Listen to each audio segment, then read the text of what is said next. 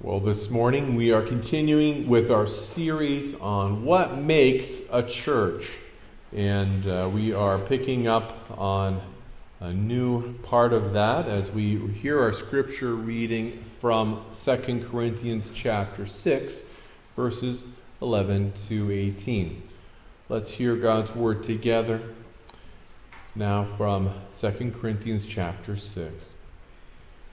We have spoken freely to you, Corinthians. Our heart is wide open. You are not restricted by us, but you are restricted in your own affections. In return, I speak as to children, widen your hearts also. Do not be unequally yoked with unbelievers. For what partnership has righteousness with lawlessness? Or what fellowship has light with darkness? What accord has Christ with Belial? Or what portion does a believer share with an unbeliever? What agreement has the temple of God with idols? For we are the temple of the living God, as God said, I will make my dwelling among them and walk among them, and I will be their God, and they shall be my people. Therefore, go out from their midst and be separate from them, says the Lord, and touch no unclean thing. Then I will welcome you, and I will be a father to you, and you shall be sons and daughters to me, says the Lord Almighty. This is the word of the Lord. Thanks be to God. Let us pray together. Our God and Father, we thank you for the scriptures. We thank you for those who have served you throughout time, and for those prophets and apostles who shared their word, and whose words were written down as a true and faithful revelation of your will and your nature and your calling on our lives. And so, God, now as we've heard the scriptures read, as we reflect upon them, Lord, speak to our hearts. Open our hearts wide to receive your word. And now I pray that the words of my mouth and the meditation of all our hearts would be acceptable and pleasing in your sight, O Lord, our rock and our Redeemer. Amen. Well, it's been said we are meant to be in the world, but not of the world. Anyone ever heard that statement before? I think a few of us have. You know, the idea is that we are human beings. We exist in this world, but as Christians, we are supposed to be different somehow, and separate and distinct somehow. But that brings up an important question in how separated from the world we should be. Because, of course, you've got all sorts of different perspectives on that. Some believe that our separation from the world, well, we shouldn't be separated at all, some might say.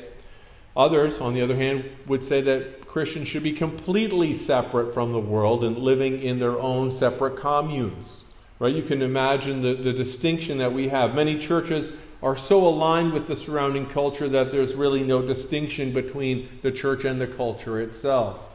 Everything Christian is simply reshaped to conform to the culture, and that has happened, as we know, to many churches across Canada and in the world.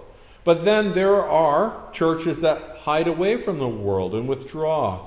Probably the most obvious example would come from the Anabaptist tradition, such as, the Old Order Amish or Mennonites. They really stand out because they've been so separated from the world that they don't use a lot of the modern conveniences like our technology or electricity. They will ride their horse and buggies instead of driving cars, in very distinctive clothing, so different because they live in their own separate communities. On our summer holiday, we took our kids to the United States, and we came through Pennsylvania, and we stayed a couple of nights there.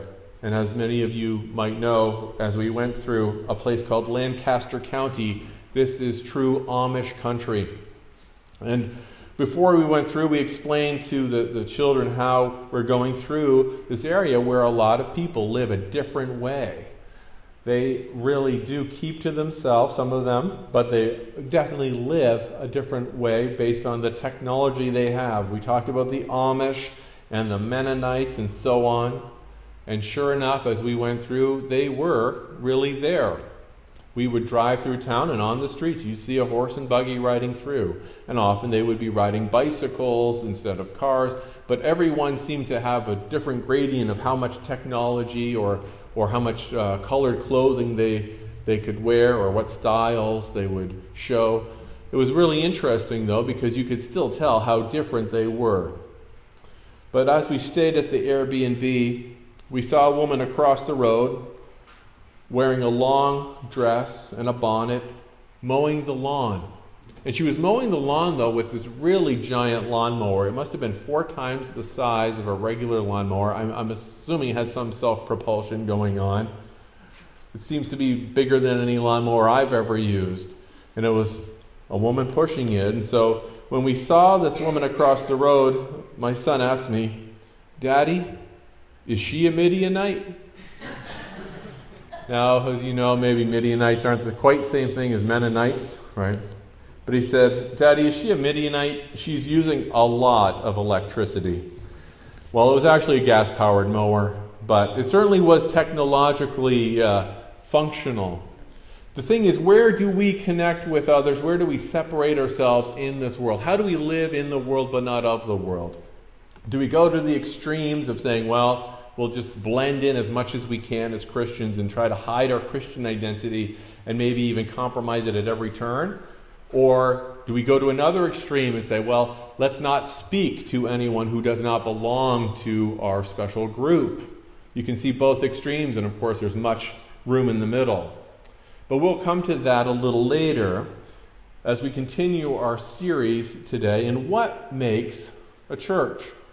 What really makes a church? Well, last time in Acts chapter 2, we saw 3 main things. We saw these big 3, the teaching, which was apostolic, the gospel of Christ, right? It's Christ being the fulfillment of the Old Testament.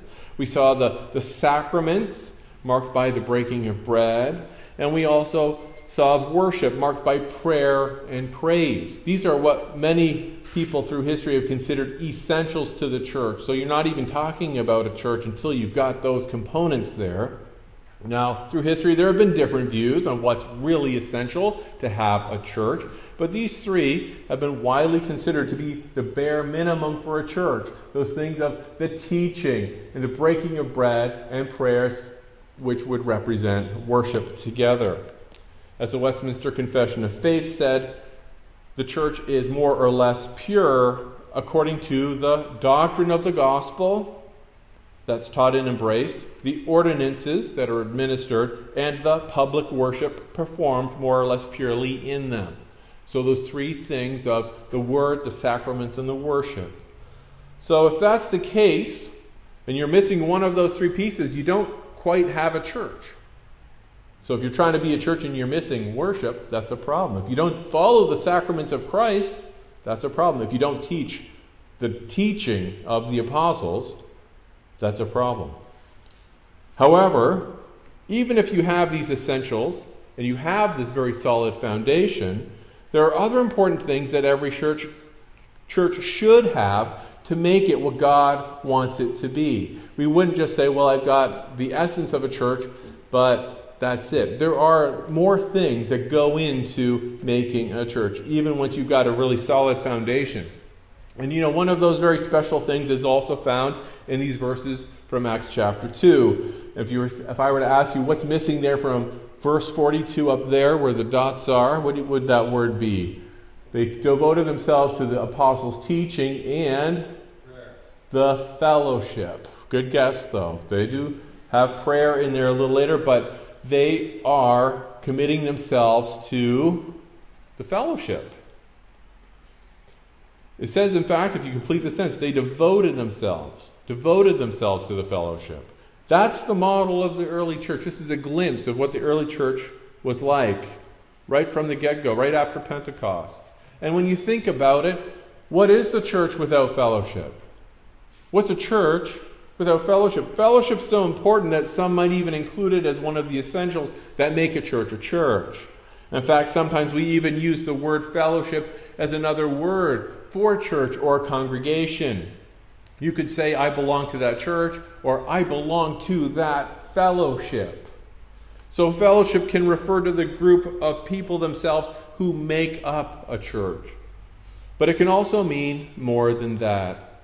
You see, in the Bible, the Greek word is koinonia. I don't know if I had it in there, but it carries this meaning of participation, partnership, sharing, communion. And it can be translated all of these different ways. It's even used as a label for the Lord's Supper, because Paul says that in the bread and in the cup, we share in a partnership or in a koinonia in the body and blood of Christ. So you can see, though, no matter how it's translated, it's always referring to something interpersonal, something relational. And you can see how important a word it is in the Bible. Impress your friends with your Greek this week. It's called koinonia, okay? So here we ask that question, what makes a church?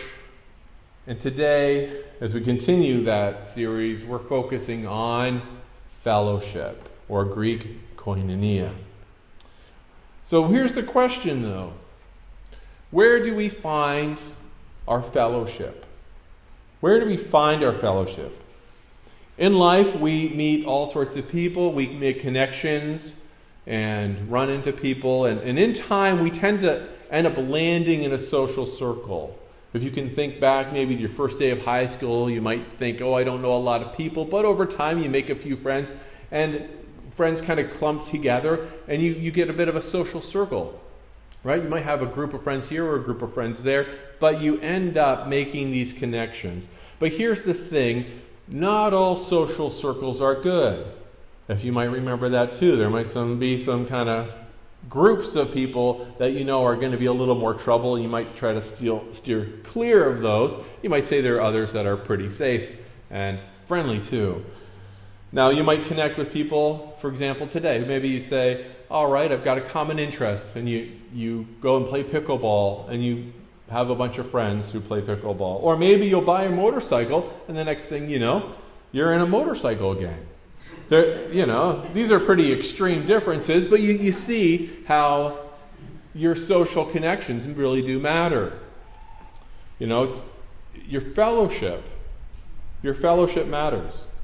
You may have some influence in your social circle, but in the end, you're going to do what your group does, because they're the ones who are going to call you up and say, hey, do you want to come and do this? Do you want to come and do that? And you can only say no so many times before they stop calling you.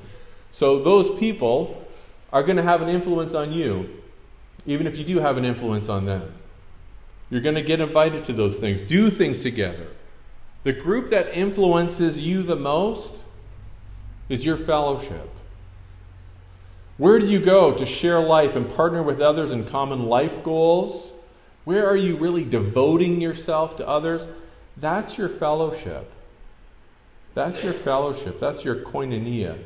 So I'm asking you, where do you find your fellowship? Or maybe the better question is, where do you want to find your fellowship as a believer in Christ? Where do you want to find your fellowship? Well, the Bible has a lot to say about that. It tells us where to go and where not to go for that, because there are two sides, and a major part of finding good fellowship is, in fact, avoiding bad fellowship. And this is what Paul says in the book of 2 Corinthians. A lot of this chapter and this passage is about avoiding the bad fellowship, as we'll see. But he does start out more on the positive side when he talks about connecting with him. He says, we have spoken freely to you, Corinthians. Our mouths are open to you, in some translations. Our heart is wide open.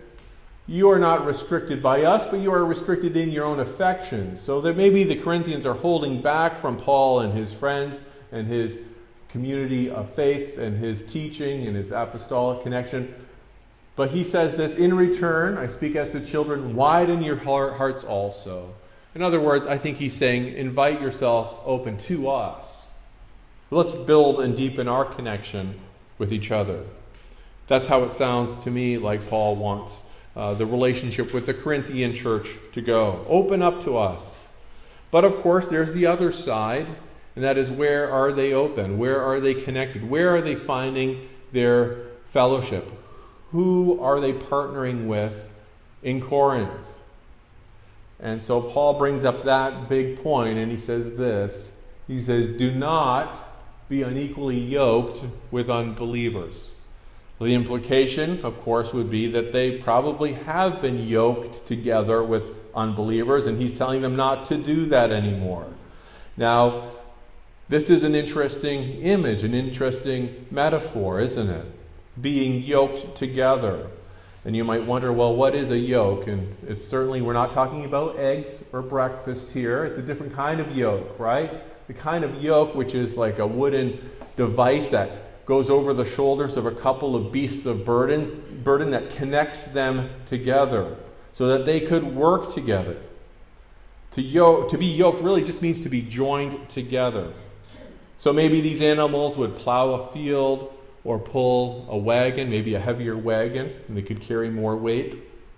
If you have two animals, it lightens the load for each one. And so you can do more work. They can work harder. But what happens if one animal is bigger or stronger or faster than the other? Well, then the slower one's certainly going to hold the faster one back. Or if the bigger animal presses ahead and just goes ahead anyway, they'll travel at different speeds, and then of course they'll just go in circles.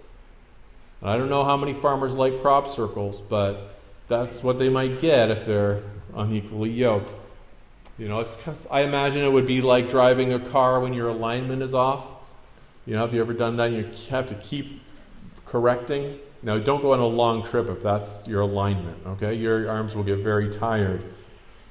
But that's being unequally yoked. And you could even unequally yoke two different kinds of animals that are doing their own thing, like perhaps an ox and a donkey, for example.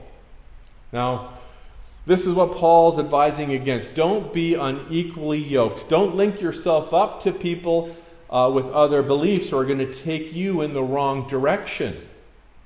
Don't have that kind of fellowship. Now, sometimes you may be able to steer someone in a better direction after you've been yoked to them, and that's true. Just think of, someone near to you who's kind of steered you in a good direction. Maybe that's happened as well. But even if you're going to do that, it's better to do that before you yoke yourselves to them, because you don't know what circles you're going to end up running in along the way. And I know a lot of people link this principle to marriage, and that would be a fair application. It's good to marry a fellow believer, but I think Paul here is giving a more general meaning. That it's just not good to get your commitments, your fellowship to people who are not believers. Just think about who you're getting yoked up with. Are you an ox? Rethink linking up with that donkey over there, okay? Or if you're a donkey, rethink the ox. No one's thinking that's ever happened to them, right? Okay. But here's the thing. You want to be equally yoked. Believers with believers. Those commitments, that fellowship you have, that influence that people have on you, that guidance in your life, you want those to be the right people. People who are going to actually be pulling you in the right direction as you say, yeah, that is the right direction to go. Let's go together. Now, what's interesting is that this model, actually, of the donkey and the ox, is one that shows up in a law of the Old Testament under the Mosaic covenant for the people of Israel. Maybe you're familiar with this in Deuteronomy 22, 9-11. You shall not sow your vineyard with two kinds of seed. You shall not plow with an ox and a donkey together. And you shall not wear cloth of wool and linen mixed together. That's where you find that commandment in those interesting rules of not having these little mixes together. These are some of those laws that we don't easily understand. However, one good explanation is that these laws served as a lesson for the people of ancient Israel. You see, if you have to keep these smaller matters, these smaller things separate, think of how much more important it is to keep the big things separate. Don't mix and mess up your worship or your holiness. Keep things pure. Keep things sacred. And certainly Paul is applying this idea to the bigger principle of where you find your fellowship. Yes, it's a metaphor here, but the point is, don't be unequally yoked with unbelievers. So, in other words, just don't mix these things up. And this is what he says. He says, for what partnership has righteousness with lawlessness? Or what fellowship, koinonia, has light with darkness? What accord has Christ with Belial? Or what portion does a believer share with an unbeliever? What agreement has the temple of God with idols? And he goes through, and that is really his concluding point, likely pointing to the problem there in Corinth, that they were so connected to the people of their culture that they even said, you know what, we'll go to the temple with you and worship the idols. Why not? It's what everybody does, so we'll go too. And Paul's saying, enough.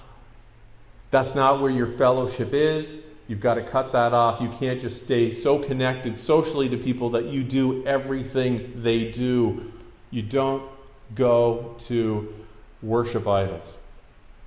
But all of these things are meaningful. All these things, rhetorically asked, what do these things have together? And the answer is nothing. What does partnership has righteousness with lawlessness? Nothing. What fellowship has light with darkness? Have you ever mixed light with darkness? Yeah, you can't have both at the exact same time. Light and darkness are not the same. That's his point.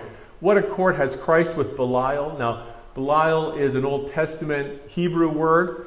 It shows up from time to time. It means worthless, as in the worthless sons of Eli in 1 Samuel 2:12. But here it's used like a proper noun, likely referring to Satan. What accord, what agreement does Christ have with the devil? You know, how do you mix these two together? You can't. What portion does a believer share with an unbeliever? And that's what he's saying, is don't be unequally yoked. Don't get your fellowship from people who believe the opposite of you. You might as well try to mix all of these other things together. They just don't go together.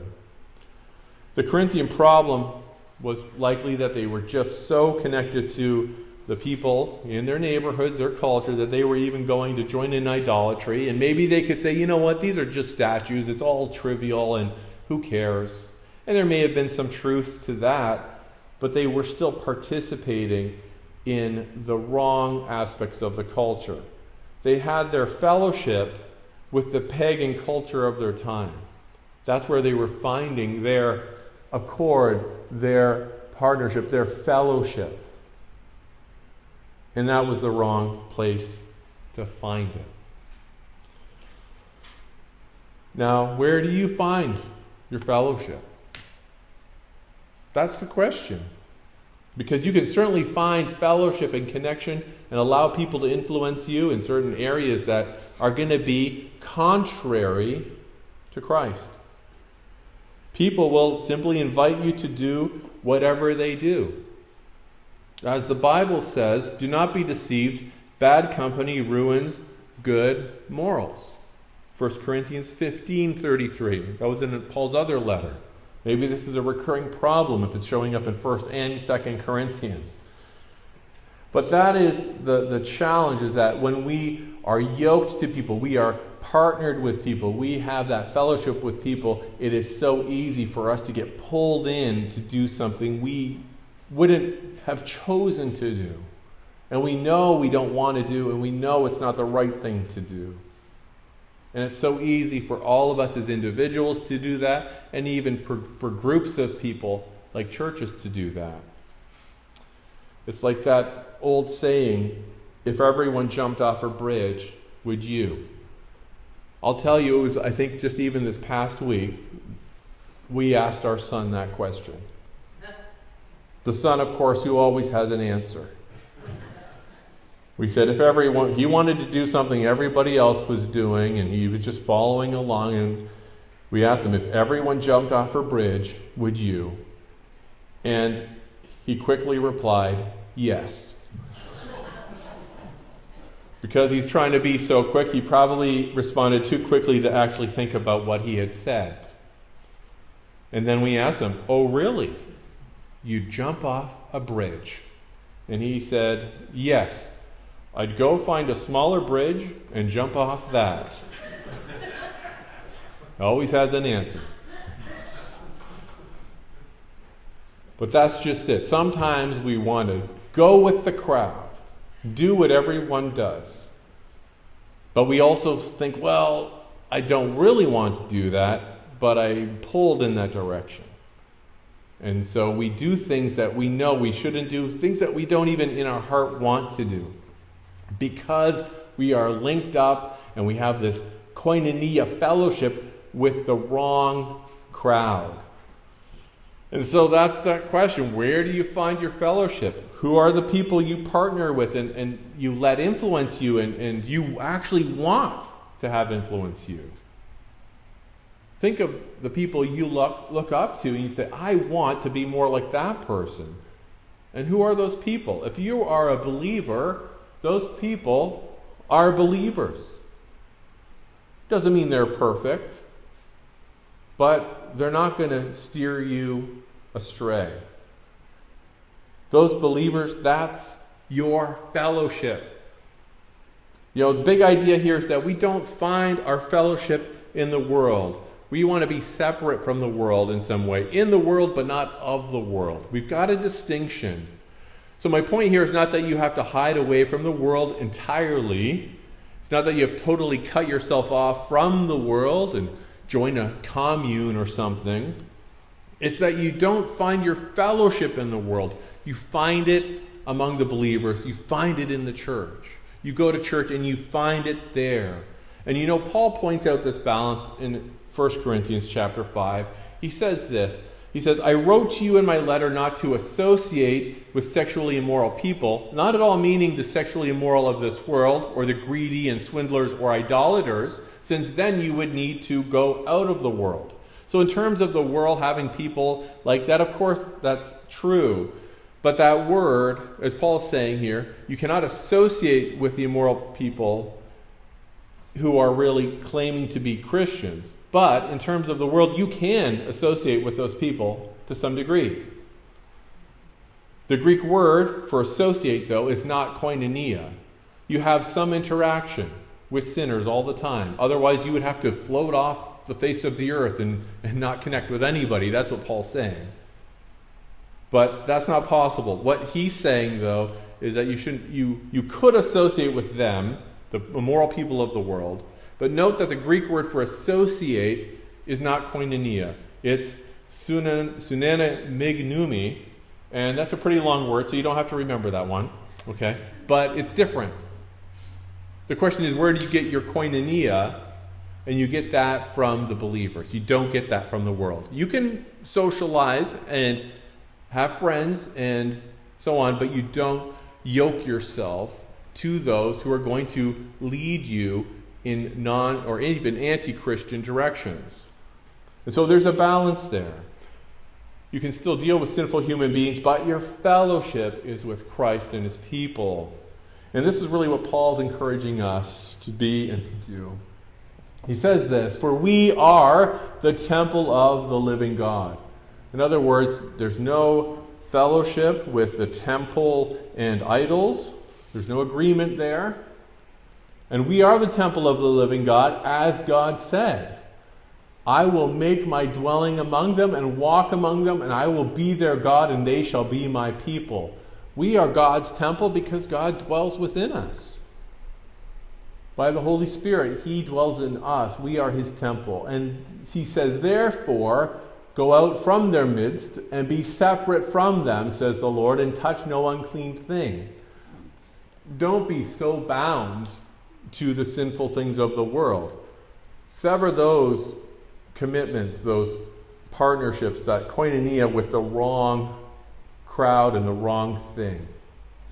Then I will welcome you, and I will be a father to you, and you shall be sons and daughters to me, says the Lord Almighty. So should we go and try to go into this world and join with everything impure or wrong? Absolutely not. Be separate from those, but be joined to God. Be joined to his people. I will be a father to you, and you shall be sons and daughters to me. And this is the profound thing, that this is one of those things that Christ does for us. He does save us by his sacrifice on the cross. He died for our sins. He saves us from the judgment of God. He also sanctifies us and makes us holy and separate and different. And he also adopts us as his sons and daughters. So we are now the children of God in Christ.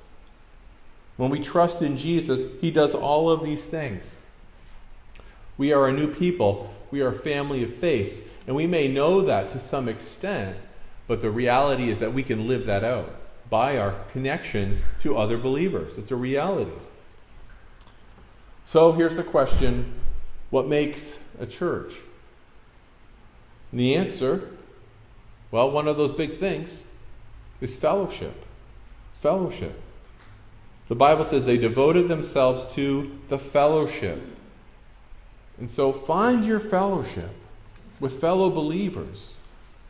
Deepen those relationships. I know it's sort of challenging, isn't it? Because there are people we see every day and we spend a lot of time with. Maybe we spend more time with than sitting with people for about an hour or two on a Sunday morning. And maybe those aren't always the most naturally developed, deepened relationships. But I encourage everyone to be deliberate and intentional on that. Find those believers in your neighborhood, at your church. Deepen those connections, because that is where you want to be yoked. That's where you want that fellowship. A Christian friend makes a big difference in your life. Have you ever had a really good Christian friend encouraging you? Have you ever felt alone in your faith, though? And that's so different. It's so hard. Deepen those connections. Again, I'm not saying never talk to someone who doesn't have perfect theology, okay? You can have good social connections and friendships with people. But where you get your fellowship, where you let people work with you and partner with you in your life goals as a Christian, those need to be believers as his people. See, when we do this, we help people grow in their faith and stay on track, and they help guide you and keep you on track. It's so you don't go in circles by being yoked in the wrong, with the unequally yoked improperly. And so what can we say we can do? Well, certainly enjoy the fellowship, connect with people, go to church. I'd say enjoy that, going to church and connecting with people. And that's why, although TV and online are great resources and great teaching methods, you can never replace the whole thing just by going online or reading some good books or watching the best preachers on TV or YouTube, as the case may be, wherever they are, wherever you find them. There's no substitute for the church. There's no substitute for fellowship and actually knowing real people. So even if you can't get around like you used to and you can't get in through the doors every Sunday morning, there's still people you can call on the phone. If you want to be extra old-fashioned, you can write a letter with a pen and paper, a quill pen even, if you want to be really old-fashioned, right? Or you can invite people to visit you. We can always build and deepen those connections, encourage someone, invite someone to our homes, ask them how they're doing, deepen those friendships and relationships with believers. And that really makes a church. Can you imagine a church where nobody knows anybody? Everybody comes in exactly when it starts. Everybody leaves exactly when it goes. You don't even have a conversation. You don't say hello. No greeter at the door. We have really good greeters at the door, right? But that's it. Building those connections. It's deepening. Building that fellowship. I'm just going to close off with Hebrews 10, 24 and 25. It says this, and this is one of those things that people brought up during COVID, like, can we really just not have churches open at all? There's a problem, right? We can't be the church without getting together. And this is what some people noted. Hebrews 10, 24 and 25. And let us consider how to stir up one another to love and good works, not neglecting to meet together, as is the habit of some, but encouraging one another, and all the more as you see the day drawing near. Isn't that where we come together? We want to encourage each other. Praise be to God for his greatness and his glory forever. Amen.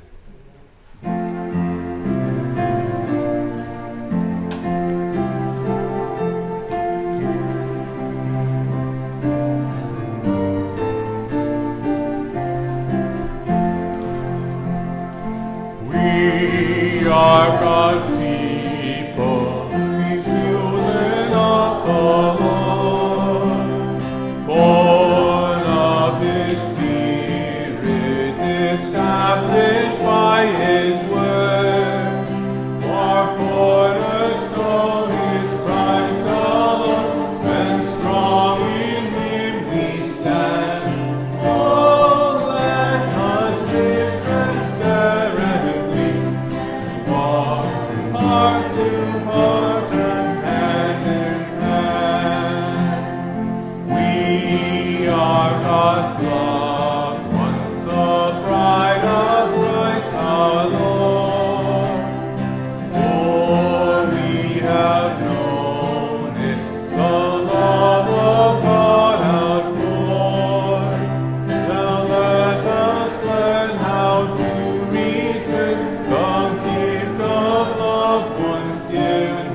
Oh, share His joy, His joy and care, and live with a zeal that pleases Him. We are the body of which the Lord is head. Come to obey Him, now risen from the dead. We will thus be a family, diverse yet truly one. Oh, let us give our gifts to God, and so shall His work on earth be done. We are a temple, the Spirit's dwelling place, warmed in great weakness, a cup to hold God's grace. We die alone, for on its own each ember loses fire. Yet joined in one, the flame burns on, to give warmth and light and to inspire. And now may we receive God's blessing. May the love of God our Father, the grace of our Lord Jesus Christ, and the fellowship of the Holy Spirit be upon us all. Amen.